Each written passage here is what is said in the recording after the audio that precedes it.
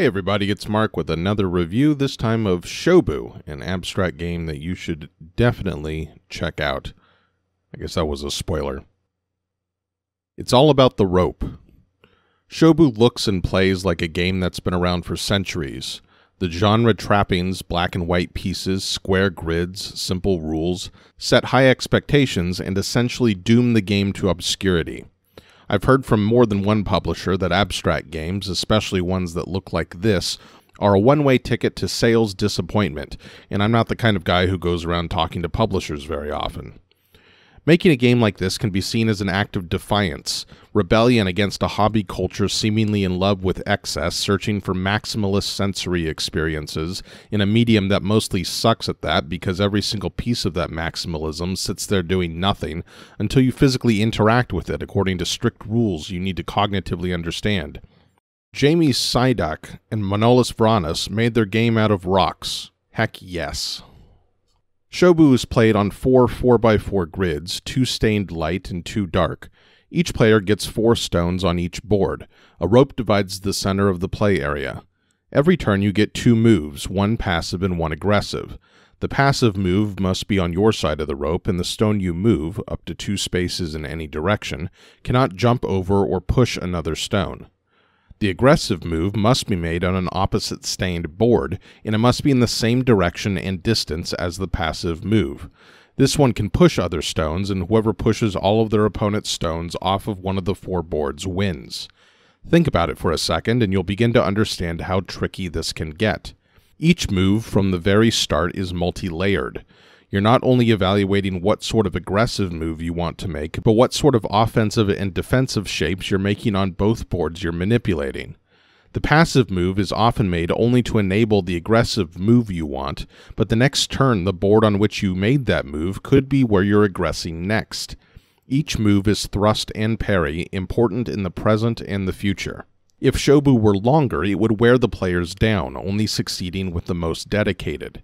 Fortunately, it's compact, sprinting out of the gate from the first turn. The end can drag a bit as one player finds themselves in a lost position, only able to delay the inevitable. Each time I play, I find myself thinking further and further back in the timeline of the game. I genuinely wonder if the second move of the game is the most significant.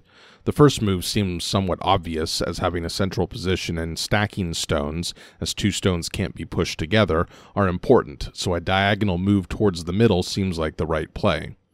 I'm reminded of the Splotter Guy's mantra that every game should be losable on the first turn. I suspect that, as you play Shobu more, your attention drifts further and further back towards the start of the game, and you find that the real meat of it is housed in those first few turns before the inevitable flurry of trades that signal the mid-game. In this way, Shobu is very chess-like. Each piece is both offense and defense. There's a clear early, mid, and late game. Certain structures are stronger than others. Consider a single turn. You make a passive move. Okay, so what? Well, the stone could be moved into a position to strike next turn. That's a tempo play, setting up a threat while executing a threat elsewhere, except that every stone has the same boundary on its movement, so if you're in range to push an opponent's piece, they're in range to push you.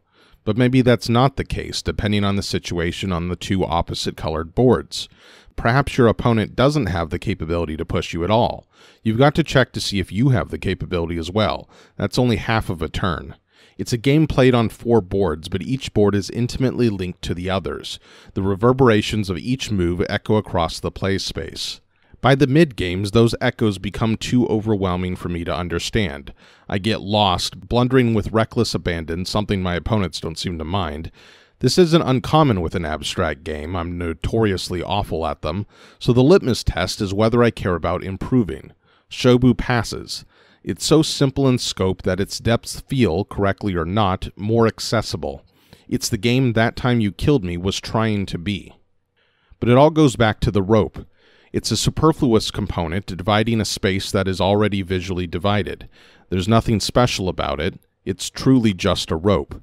But everything important is also just what it is. The justness of its being does not negate anything. It's textured, almost overwhelmingly so, compared to most board game components of cardboard, plastic, and resin. It forms a trio of primal materials and textures in this game: stone, wood, and fiber. It accents the horizontal shape of the stones in their starting positions and marks a dividing line between opponents. It's an accent mark, a bit of poetry, that word in the sentence that works not just for its meaning, but for its shape and feel. Who cares if the game works the same without it? It's not gilding the lily, it is the lily. Thanks again for listening. As always, you can find this review and everything I do at thethoughtfulgamer.com, and you can support me and keep The Thoughtful Gamer going at patreon.com/thethoughtfulgamer.